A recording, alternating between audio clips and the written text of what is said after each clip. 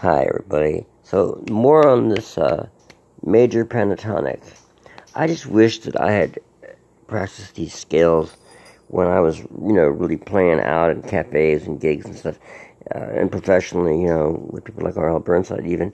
I mean, sure, harmonica players for ages have been just playing the thing and sounding great without practicing scales much, but it's just that you learn, you just have so much more at your disposal when you're able to do it.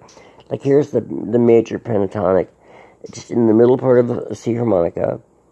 I mean, here it is here, the way...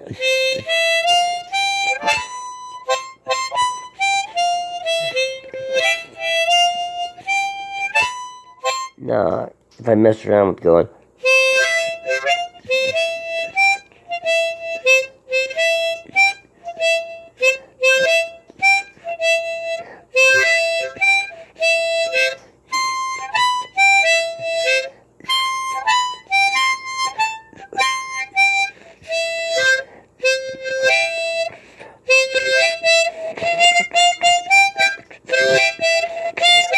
So, it's just all, you just take these notes and just see what else can happen with just these 5 notes.